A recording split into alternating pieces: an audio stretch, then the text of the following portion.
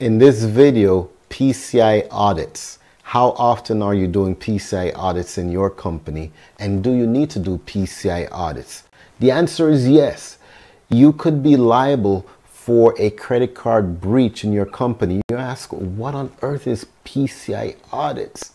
This is where we come in and we look at the procedures you have in protecting your clients' credit cards data.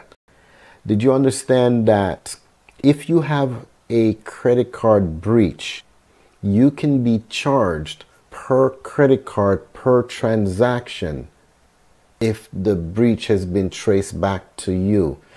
And if your employees are not training procedures to protect your client's data, then having the insurance doesn't matter, because the insurance won't pay if they can prove that you have not been doing regular trainings. As a business consultant, I come in and work with your departments, your marketing, your IT, and your finance department to ensure that you are PCI compliant as a part of a package in preparing your business for hyper growth using AI technology.